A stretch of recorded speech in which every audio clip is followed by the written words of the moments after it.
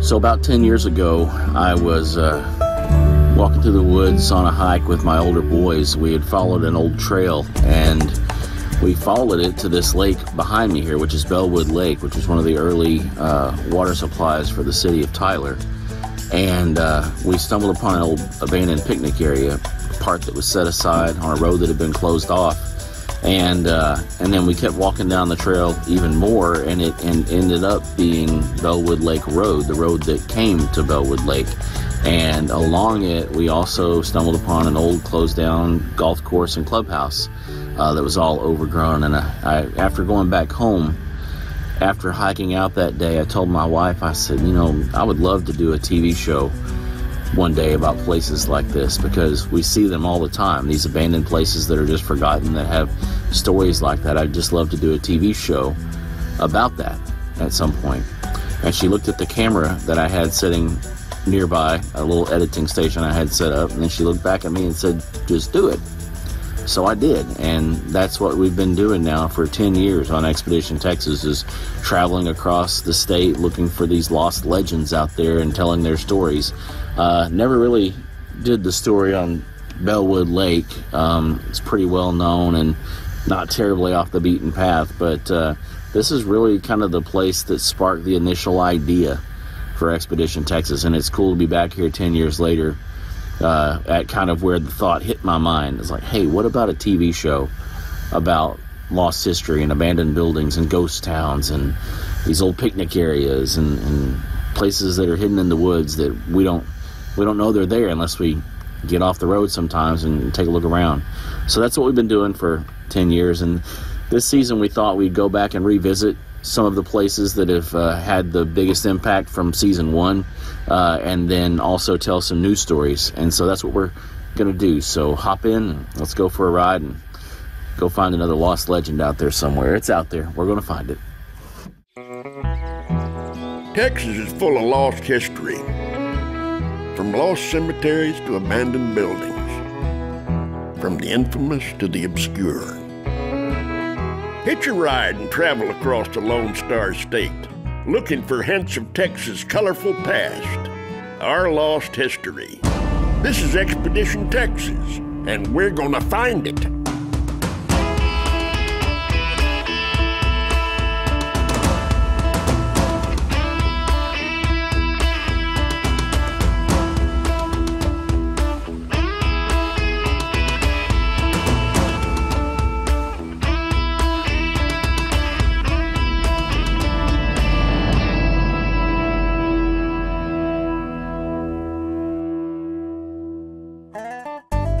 One of our very first adventures on Expedition Texas took us to a small community outside of Canton, Texas called Stone Point.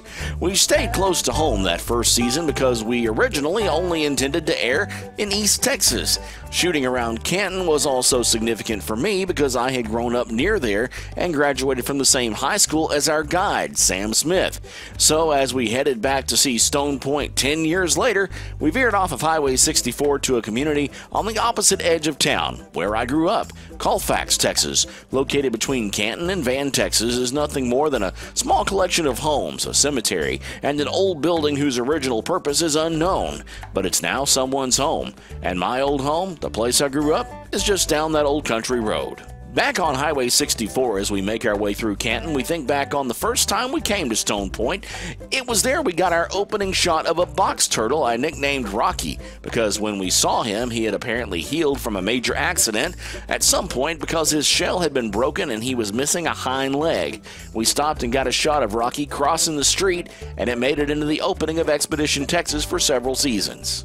Then at Stone Point, Sam Smith showed us an old blacksmith shop that was surprisingly intact after decades of being abandoned. Probably just a workbench, but it's made of a tree stump and a wooden block over here with a piece of steel on top of it. If you look down here on the ground, there's actual pieces of coal that he actually used. There's no telling how old these little pieces of coal are. Today, we're headed back to see what's left of the old blacksmith shop and to explore something Sam said he didn't get to show us the first time we were there.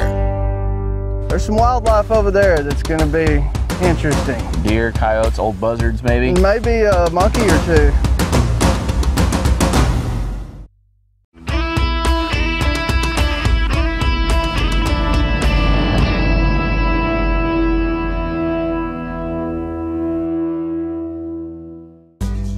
in Van Zandt County, just west of Canton, in the small community of Stone Point. Here we've met up with our original guide, Sam Smith, 10 years after our initial visit to check in on the old blacksmith shop we saw there the first time we came. Sam says it's in this clump of trees over here, and so we're going in that. All right, let's go.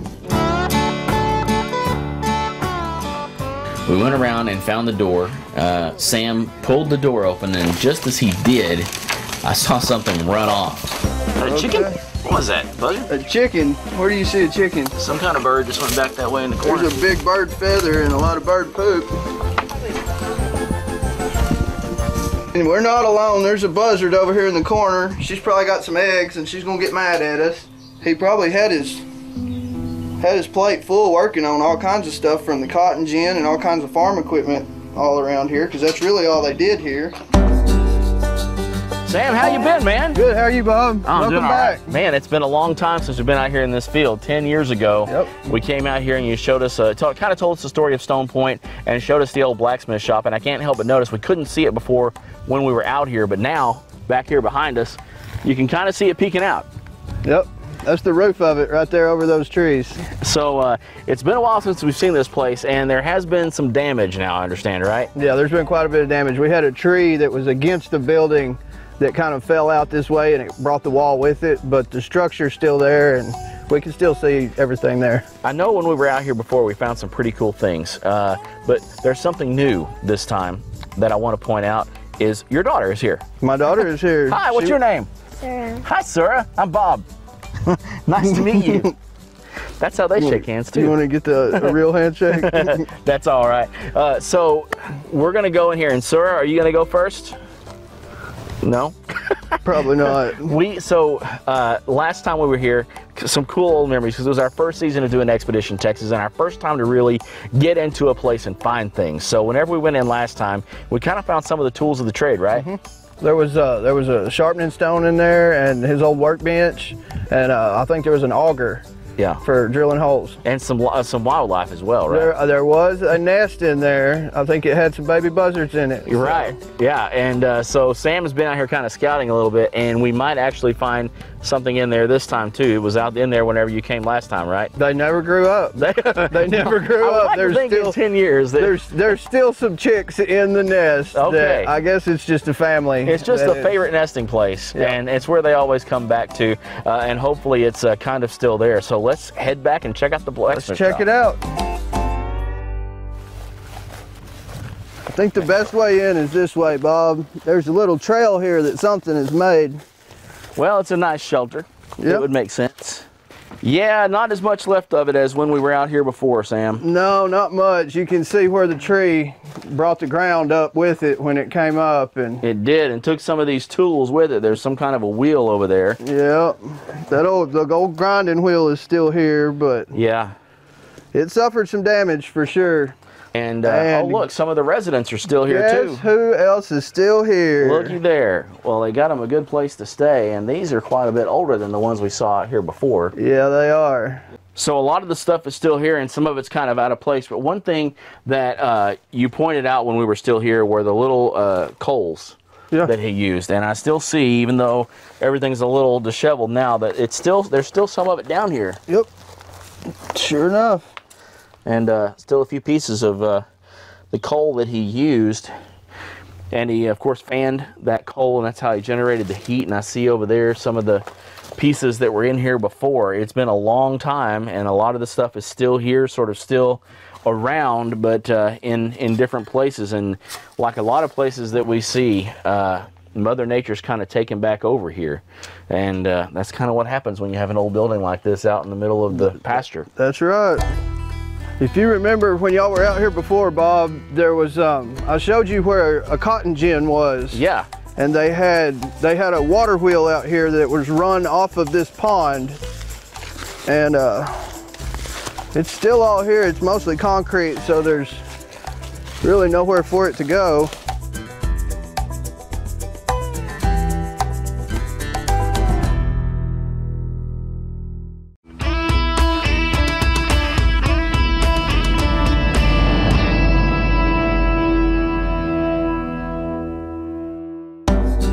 10 years ago, we first explored Stone Point, a small community with a rich history just west of Canton, Texas.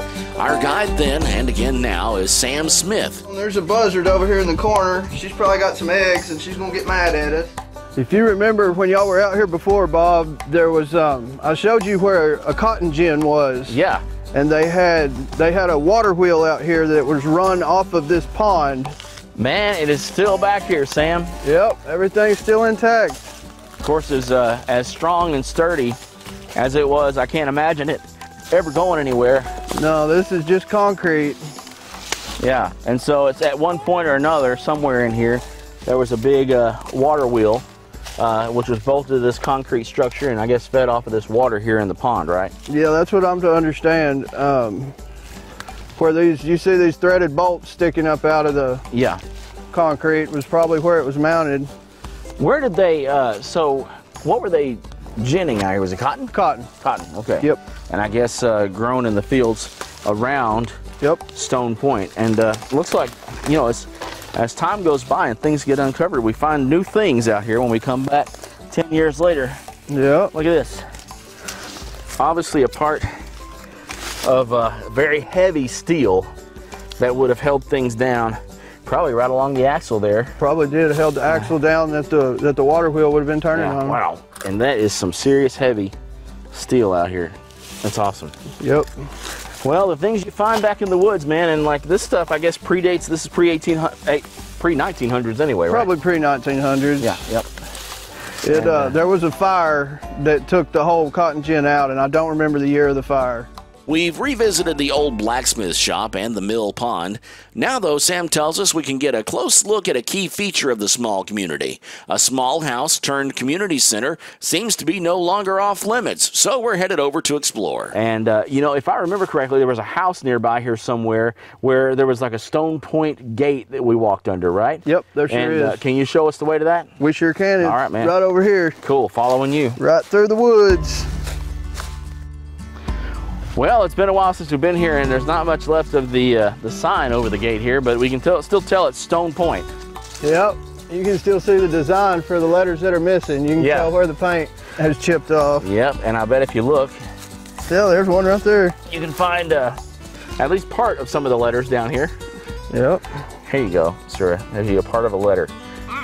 It's hot. It's a hot letter. Okay, we'll catch that later then, right? So here it is. This is the old Stone Point Community Center, right? This is it. You know, last time we were out here, we weren't able to get in, but it looks like that door's open. I think so. It's just got a little wire holding it shut. Well, let's see what we can get into. Let's check it out, the old Stone Point Community Center here.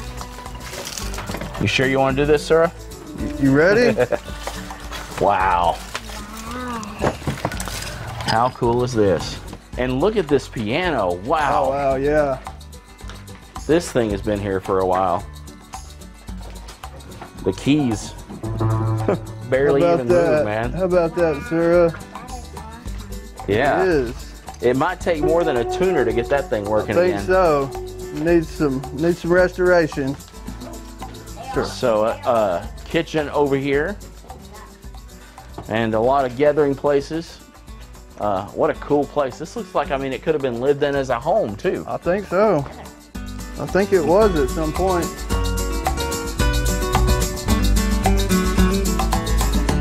Well, I love it, Sam. We've already gotten to see more than when we were out here last time. That's right. I've got something else I want to show you, too, that you didn't even know about last time you were here. Oh, really? And what is that? There's a house that is, as the crow flies, it's about a mile from here. Okay. But we're going to relocate and walk out to it. It's an old log cabin. Yeah? That's probably early 1900s. We're going to go check it out. Okay, and why are we checking out this log cabin? What does it have to do with Stone Point here? It's close enough in proximity that it may have been the same people that started Stone Point, but there's some wildlife over there that's going to be interesting. Deer, coyotes, old buzzards, maybe? Maybe a monkey or two. A monkey or two? A monkey or two. Well, that'd be a first for Expedition Texas. Let's go. I'm ready. Let's go.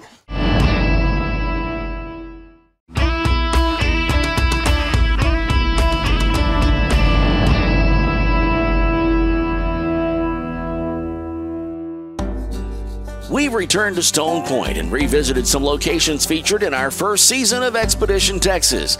But now, Sam Smith tells us about a newer discovery deep in some nearby woods and the possible inhabitants there.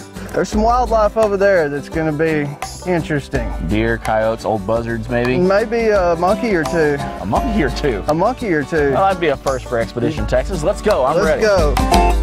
All right, the easiest way in is right here through this hole in the fence. And there's cows over here too. They've never gotten out, but we can get in. Okay, well, let's go. Let's go for it. Sir, are you going? You coming with us? Yep, she's going for it. Step over it. That's a country girl right there. Yeah, should be a country girl. Come on. There you go. You got it. There you go. All right. So this road that we're walking on here, I mean, you'd call it a driveway, but years ago it actually was a road. You can see on the edge of the roads where the ditches are kind of cut out. Not so much there, but back there you could. Yeah. And if you go around this corner, you can see it a lot better. You'll actually see that there were actual ditches on both sides of this road. Was this a paved road at one time? I don't think it was ever paved. It'd be a dirt road. Okay. Well, here you go, another hole in the fence, and the road opens up a little bit. Yep. Yeah, this is a good way to get your steps in for the day. About how far back in here are we going? It's a little over half a mile, maybe less than a mile. All right, right here, it looks like this is an old barn. It's really just a pile of metal now, but the way it's laid out, maybe this was a corral. There's a gate back over here on this side. Yeah, look, so right here, there's definitely something was corralled in here. Yeah, for sure. Maybe hogs or something based on the way you got the metal around the bottom. Yeah, probably. Possibly. You know, every time I try to guess about something like that, I get corrected on YouTube. They catch my mistakes. I'm sure they do. Often, so I'm looking forward to those comments now. Yep. Yeah, and one key feature of Stone Point we always see when we're out here, and I noticed this a lot last time, is a lot of these big natural stones coming up out of the ground. Yep, they really are. It's hard to dig a hole around here. Because you might just pull up a big old chunk like that, right? Yeah, you'll be digging a hole and just hit a rock and you've got to move.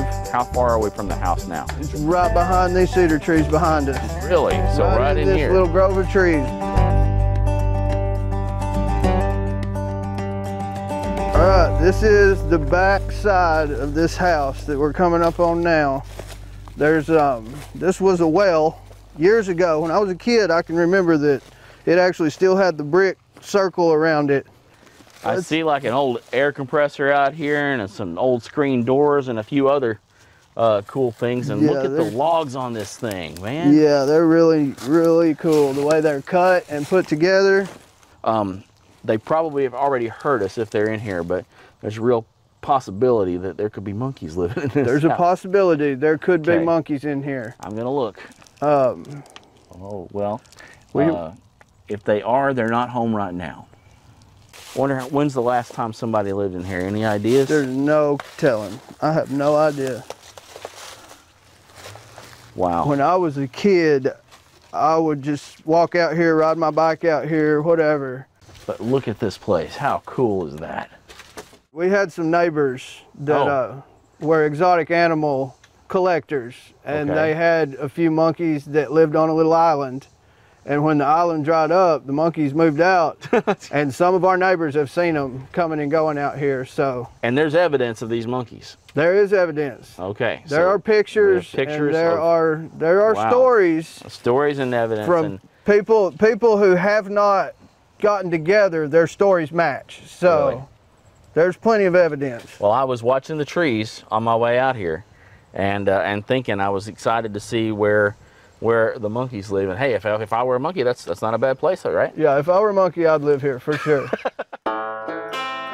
If there's anything we've learned on Expedition Texas, it's that sometimes that clump of trees in the middle of the field is hiding something unique, or that old pond may have been more than just a watering hole for the cows. Or perhaps if it looks like there was a road there at one time, it might be worth a hike to follow it and see what's at the end of it. Just be sure to keep your eyes out for the monkeys. Down the road, there's always another lost legend waiting to be explored, and on Expedition Texas, we're going to find it.